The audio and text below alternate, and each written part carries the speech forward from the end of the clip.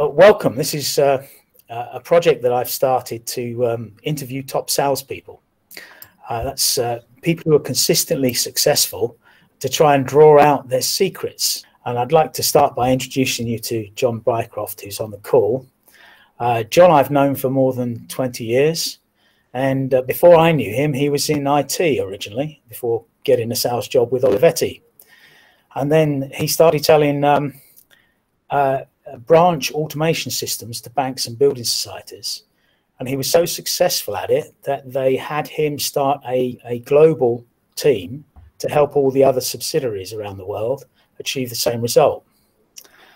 And then after some years later, he left Olivetti and spearheaded and led several companies, has several ventures leading companies to success, and then came back to his roots about 5 years ago and came back to sales. So now he's VP of Sales EMEA, if I've got that right, John, for Comfort AG. It might sound, you may not have heard of Comfort AG, but it is software being sold to banks still. So welcome, John. Thanks for agreeing to do this interview. And thank you, Clive. Good morning, everybody. I'll get straight into the questions, and excuse me if I read occasionally, just to make sure I say it how I want to say it. So I'd like to understand what you attribute your sales success to. So tell me about the things that you do or did that you consider had the most impact on your results. Looking for a fundamental, I think the important thing in sales is to be interested.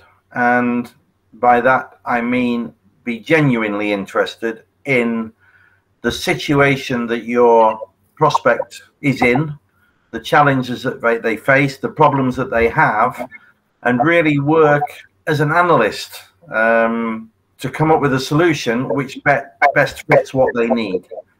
Now, obviously, the difference between being a pure analyst, as perhaps I was in my IT days, and being a salesperson is that hopefully the solution that you come up with is the one that you're selling. Otherwise, obviously, you won't be a very successful salesperson. So it is a combination of understanding your prospect's needs, the market needs, but also making sure that you as an individual are aligned with a company whose values, whose products, whose quality of delivery is something that you can ally yourself with and be confident in. And as you say, I've had a few companies over the years, and one of the most successful ones that I had prior to returning, as you say, to the knitting and coming back to the banking market was an outsourced sales company. And one of the important things that I learned several times over is that there are companies out there whose product or service or whatever proposition is way in excess of their delivery capability. And actually the only thing you can do in those circumstances as a salesperson is probably resign and move on. If you are in a position to meld, to mold, to change, then that's something at a more senior level, perhaps as an advisor or an independent, you can move the company to a position where they improve their proposition. But that's a very long-winded answer to the question. And I'd say the question is, be really interested in your prospect's situation and make sure that what you propose meets that situation, solves their problems, and does it in a qualitative and cost-effective way. Thank you, John. That's a very thorough answer. And I'm going to try and push you a little bit further on. I'm just going to say anything else. If there was a second thing, I think if we've established that you're interested, you have to question and you have to really lift stones that perhaps other salespeople might not be tempted to lift. And in this way, you often impress the prospect with your thought process and where you're going. And again, it's part of the process of being genuinely interested. You know, how how have you got to be where you are? What is the situational analysis, and how do we get out of that? Now, that does, in a lot of sales, particularly major accounts, larger ticket item sales, require a certain amount of intelligence, and it requires a certain amount of ability to build rapport and empathy. You have to be careful of a prospect saying, you know, what business is this of yours? Why are you asking these questions? So again, we all know in sales that to qualify, you ask questions, but it requires sometimes diplomacy, empathy, and intelligence to do that. Beyond that, the next thing, and probably the thing that I sometimes think sets successful people apart from less successful salespeople, is perseverance. And it's amazing how many people see sales objections as an objection, when often they are not. They are just a way of formulating thoughts as to how something can be implemented or how it can be presented internally to colleagues. And people, you know, if they can't reach somebody or they get a voicemail for the 5th time, you know, they move on to other things. And actually, I unashamedly call people, email, chase people until they say, no, thank you. That's all they have to do, is say, no, thank you, and then I'll go somewhere else. But until then, I firmly believe that I have their best interests at heart, and a solution that will aid the quality of their business, their life, whatever. That's brilliant. Thanks, John. Would you say that are there things that you've learned not to do over the years in sales? There is a fine line between that perseverance and being an absolute pain in the proverbial. And we've all seen foot in the door salesmen and women, probably less so nowadays, but people who just will not take no for an answer. Well, that doesn't win anybody any friends or get business, and it can only cause hostility, which I don't see the point of that. I'm having an issue at the moment with a company who I guess I shouldn't name, who don't understand that at the moment I've moved house, and I don't have the ability to take satellite television. And I've said this to them at least 6 times now, and I guarantee that if not today, then tomorrow I will get another call from somebody else inviting me to take satellite TV at an even lower price than they offered me last week, and I can't physically do it, and they're just not listening, and that just annoys me. And having had that company's product for about 15 years, they are really starting to what's the word that I can politely put on a film? Upset me. So certainly, you know, just not taking no, or a logical no for an answer, is certainly something that I think, no, stop it. There should be enough fish in the sea that you can find another one to go and catch. What else? I would say it's back to the perseverance thing. I've learned just not to give up, just keep going. And you think, oh, this is a waste of time. Oh, they haven't picked up for the last 50 times. They never answer. And then one day, and it might not be this week, it might not be next month. It can actually be a year later. They will come back to you and they say, you know, they remember you because of the way that you presented your proposition, and they will come back, and at that time it's right for them, and hey presto, off we go. Yeah, that's great. Well, thanks. And can you tell me a bit about the knowledge that you have that supports your success and how you came by it? In IT terms, in software, I would say that I had a very firm foundation. People watching this film will probably think, well, there's a dinosaur, but I started out as a Cobolt programmer, which you might think is obsolete, but it's frightening when you know how many banks and big companies are still running the services and the infrastructure that we rely on Cobolt programs. But I started out as a Cobolt programmer, and really what that taught me for the first time was the unassailable logic of a computer, and following logic in what you're doing I then became a systems analyst, and you start to see the bigger picture and how things flow and how they interact. And from there, a project manager and a systems manager. And at that stage, I started to buy systems from suppliers. And indeed, you mentioned I went into sales with Olivetti. Olivetti were one of 4 companies at the time that I was evaluating for a system for my then employer. And I didn't actually choose the Olivetti solution, but they were one of 3 who offered me a job, and I jumped at what I saw as a far more rewarding, interesting and exciting life. So I think in IT terms and software, and although the things that we do nowadays with the advent of the cloud and Kubernetes and the way that things are developed and maintained, it has changed an awful lot, but in other ways, it's still fundamentally the same thing.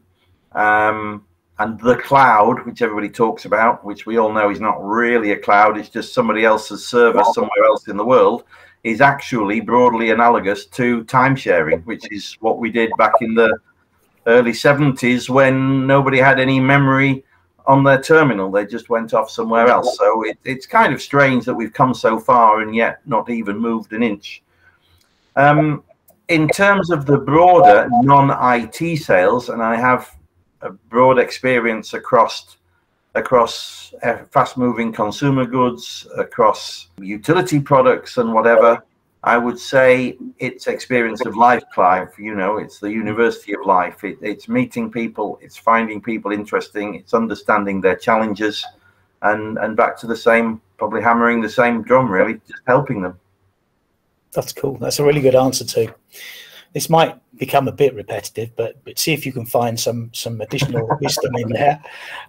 So what talents, skills and methods do you consider important to success in selling?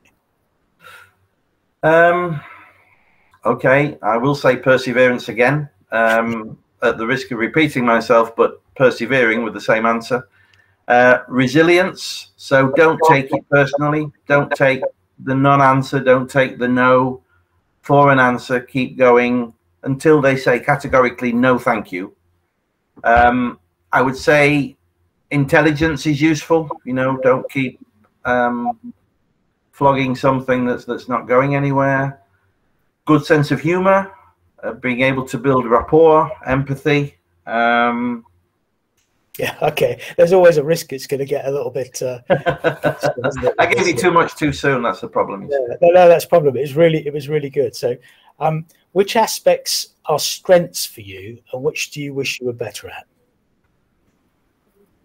As I say, I enjoy the questioning. I like asking questions, and I generally seem able to quickly engage in that conversation, which isn't just following a script or, you know, have you got this? Did you do that? It's really understanding, well, hang on, why have you done that? Were you part of that decision? Who else might be involved in this? How big a journey is it? I mean, do you at least agree with us? And then working together to strategize. I think I'm very good at that.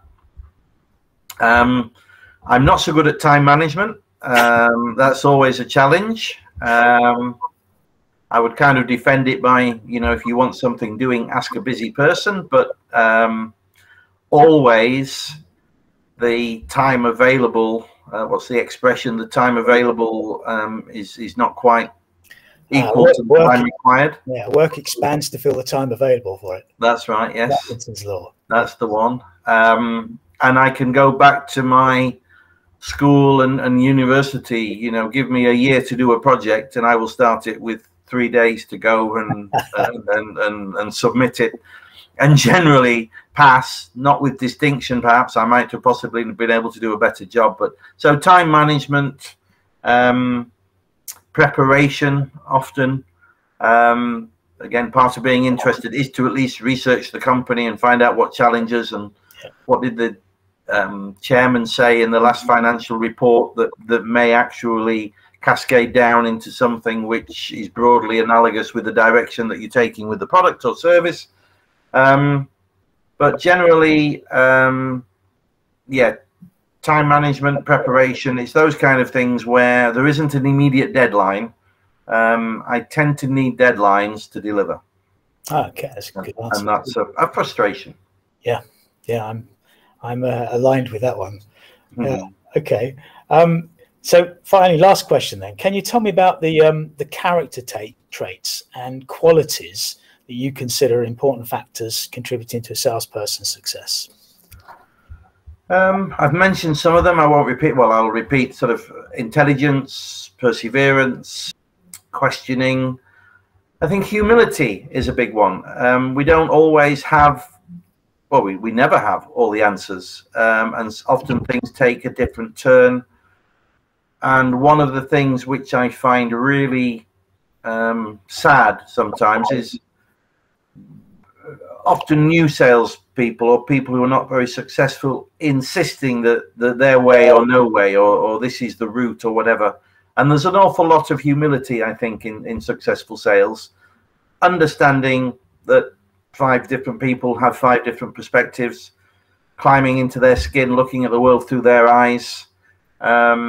You know, when we're doing sales training or developing people within our organization, we talk about personality traits and how you can match really in the way that you communicate and also the way in which they think and the triggers that they have. So I think a lot of that is absolutely critical in successful sales, and that takes, again, intelligence and thought and preparation and a certain humility, because we all like to think, oh yeah, we've got this, we know the answer, we know the way, and actually we don't. And even if you do, people tend not to like to be told. They like to come on the journey with you, and that's back to questioning, coaching, and bringing people along on a journey, which, you know, hopefully if we do it well, they not only think that it was their idea, it probably was their idea. All we've done is create the environment in which they came up with the right answer, if you put it that way.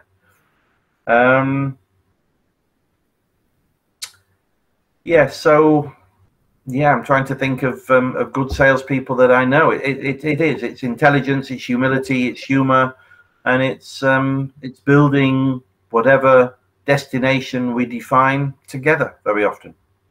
That's fantastic, John. This has been a really interesting hour. I'll look at the recording. Obviously, I'll send you a copy of it or give you a link to look at it. But I think this would be really valuable to share with other people. And what I hope to do is do that via my social media and via the website. But I'll wait your feedback before I do that, of course. Okay. Well, so thank you, Clive. Anything to add? Just thanks very much. This has been brilliant. Okay. Well, yeah, I mean, you know all this, of course. I mean, I've learned a lot from you over the years, so it's a bit rich you asking me these questions, but hopefully it fits in with what you expected.